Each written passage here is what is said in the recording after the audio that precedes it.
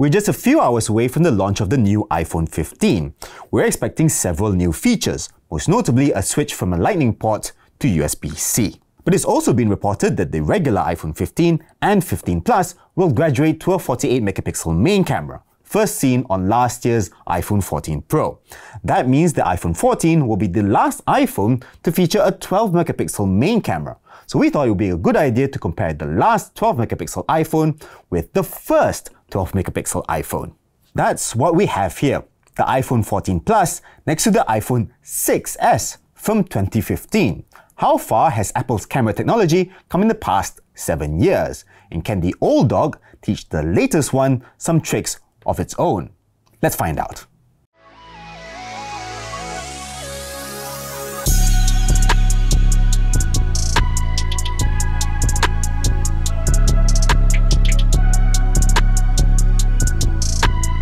The world was a very different place the last time Apple bumped up the iPhone's megapixel count. Computational photography wasn't really a thing yet. We were still a year away from portrait mode on the iPhone 7 Plus, and night mode didn't come until the iPhone 11.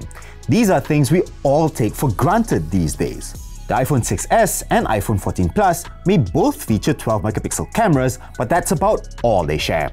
The 6S's tiny sensor has a pixel size of 1.22 microns, which is actually identical to the 14 Pro.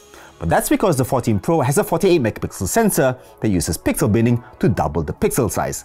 There's none of that here. By contrast, the 14 Plus has a much larger sensor with 1.9 micron pixels. You can actually see the size difference when you put the two phones side by side. You can literally fit several 6S cameras into just one of the 14 Plus's camera bumps. The bigger lens also means the 14 Plus has a much larger f1.5 aperture versus f2.2 on the 6S. Both these features allow the 14 Plus to draw in substantially more light, which is particularly beneficial in low light. The newer phone also has a 7-element lens versus just 5 elements on the 6S, and the improvements in lens material over the years should also result in a sharper image. Elsewhere, the 14 Plus benefits from optical image stabilization, which was only fitted to the 6S Plus. We have the smaller 6S here. You also get Smart HDR, which blends multiple shots with different exposures into a single image. This happens automatically. There's no toggle to activate HDR like you do on the 6S. All that new tech is great and all, but what does it mean in the real world? Surprisingly, not all that much, at least in the daytime. You can see that the 14 Plus resolves a bit more detail, and that's partly due to the larger sensor. But a lot of that is also down to the ever-increasing sharpening Apple has applied over the years, leading to a slightly overprocessed look. More importantly, there's very little noise showing in the images of both phones. Apple has also maintained the iPhone's signature neutral color reproduction over the years. It's actually amazing how similar the colors are on the photos coming out of these two vastly different cameras. Two things stand out, however. The first is that the 14 Plus's main lens is quite a bit wider, and that's obviously what people want. You get to capture more in your image. For instance, group photos are much easier to take on the 14 Plus, but it's also a less pleasing focal length, and you get slightly more distortion with the wider lens. The second thing is that the 14 Plus takes images that are consistently much brighter than the 6S, again catering to a wider audience. There's also a much wider dynamic range, resulting in a more evenly lit photo. That's great, but there are also instances where the 14 Plus's images look a little flat, a bit less dramatic compared to the 6S's. Colors can look a little off, and the lack of true highlights and shadows can make the images seem washed out. The wider dynamic range does at least give you a greater latitude to edit your photos to your liking, but who on earth uses Lightroom to edit their iPhone photos? Me. I'm that person. One thing is clear, however. You really feel the lack of optical image stabilization when you're taking photos with the standard 6S. Even in bright daylight, the photos can end up blurry unless your hands are perfectly still. The 14 Plus doesn't just benefit from OIS. It also takes multiple images before you even hit the shutter, and it can pick the sharpest one. It's one area where you can clearly see the improvement over the years. The sheer hardware and software advantage of the 14 Plus is more obvious when you're shooting portraits. The much larger sensor means you get a nice shallow depth of field without resorting to portrait mode. The The 14 Plus also uses something called image segmentation to detect a person and separate them from the background, sharpening details like their eyes and hair, and also brightening their shadows on their face without affecting the rest of the image. It's a nice effect, although it does once again result in a flatter photo. As the sun goes down, the 14 Plus really comes into its own.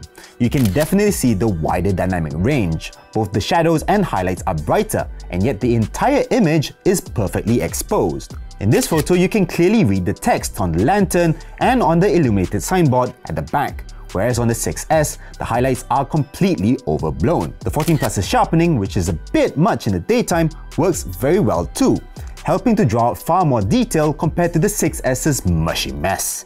The 14 Plus's white balance is also far more neutral, even though the warmer colors on the 6S are actually more faithful to real life. And the improvements in image stabilization are painfully obvious here. It's almost impossible to take night shots with the 6S without there being at least a little bit of motion blur, whereas the 14 Plus's night photos are almost always pin sharp.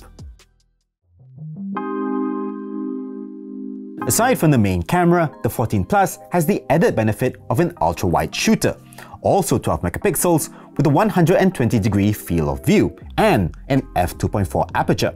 This is something that was not offered on the iPhone until the iPhone 11, and it gives you that extra bit of versatility when it comes to framing your shots. It's not the best ultra-wide camera in the world, however.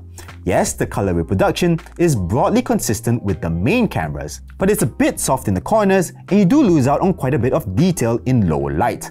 Not only that, but there's a lot more noise at night too. The selfie camera is one area where the 14 Plus comprehensively beats the 6S. It has another 12 megapixel shooter at the front, whereas the 6S is stuck with a miserable 5 megapixel camera. The differences are profound.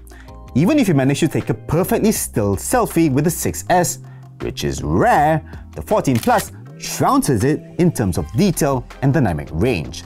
It's able to dial back the highlights instead of blowing them out completely. That slight magenta tint you usually get on low-res webcams is also completely gone on the 14 Plus. Not to mention, the 6S can only shoot selfie videos at 720p, whereas the iPhone 14 Plus can take 4K videos at up to 60 frames per second. Speaking of which, the 14 Plus and surprisingly, even the 6S are capable of shooting 4K videos through their main cameras. But while the 6S is limited to 30 frames per second, the 14 Plus can go up to 60 frames per second. The 14 Plus's advantage doesn't stop there. It shoots in HDR for greater dynamic range, and the videos do not only offer greater detail, but also less noise. But most of all, check out how shaky the 6S's footage is without OIS and all the stabilization tricks the 14 Plus has up its sleeve. There are a few other things I'd like to point out. Newer iPhones like the 14 Plus use a high-efficiency image file format, or HEIF, instead of JPEGs on the 6S. This allows for higher compression to make file sizes smaller without sacrificing image quality. The difference isn't a lot, around 2.7 megabytes instead of 3 megabytes, but multiply that over thousands of photos and it all adds up. And as Apple Silicon has become more and more powerful, so has the shutter lag become shorter and shorter, to the point that it's almost non-existent now. The difference between the 6S and the 14 Plus isn't actually that big, given the 7 years of development that has happened in between. There are flagship Android phones these days that have more shutter lag, but it's there if you go looking for it. Also, with the advent of smart HDR, a lot of image processing happens in the background. Take a photo with the 6S and it's ready instantly. On the 14 Plus, you'll have to wait a while, sometimes several seconds, for the phone to finish processing, by which time you end up with a drastically different image than when you started with. So, does the iPhone 14 Plus have a better 12 megapixel camera than the iPhone 6S? Absolutely! It delivers brighter and sharper images everywhere, with far greater consistency and less noise, particularly in low light. Perhaps the biggest improvement is the image stabilization, both in terms of photos and especially in videos. It's actually surprisingly hard to take a blurry photo or video these days. But, and this is something I've been building towards in this video, there is a sacrifice that Apple has made here. In creating a camera system that caters to the millions of people who buy an iPhone, the 14 Plus has lost a little bit of that magic, that emotion that draws people into a well-executed photo. The interplay between light and shadow, the ability to better frame your subjects with a longer focal length, all that's gone now. Instead, you get bright, wide-angle photos that show everything in a better light, but without much in the way of substance. Of course, the lack of contrast can be alleviated by enabling the 14 Plus's rich contrast filter, but it doesn't fix everything, like the fact that the sharpening has really gone overboard these days. And it certainly doesn't fix some of the 14 Plus's other problems. It still struggles with lens flare. Saturated colors look weird in low light, and internal reflections have actually gotten worse with recent iterations of the iPhone. Apple has tried to improve the situation, but the 14 Plus still fares far worse than the 6S. Don't get me wrong here, I am not saying you should throw away your iPhone 14 Plus and buy a 6S. Not least because the 14 Plus is much better at being, a phone. It also has a far better camera that absolutely demolishes the 6S in the vast majority of lighting situations. But the 6S also illustrates so clearly what Apple has sacrificed in the service of delivering brighter images with greater detail, lower noise, and wider dynamic range. Perhaps as image sensors become larger and more powerful, and the megapixel count gets higher and higher, Apple will consider pulling back on some of the overprocessing and bring us back to an era of images that are more true to life. But I doubt that. Thank you so much for watching this camera comparison between the iPhone 14 Plus and the iPhone 6S. What do you think? Do you agree with what I said? And do you prefer the images over the older phone versus the newer one? Let me know in the comment section down below. If you enjoyed this video, give us a thumbs up, subscribe to our YouTube channel, and ring the notifications bell icon so you don't miss any of our future videos. Read all the latest tech news on soyachinchow.com. You can also find us on Facebook, Instagram, Twitter or X, and TikTok as well. As always, stay awesome. I'll see you in the next one. Bye bye!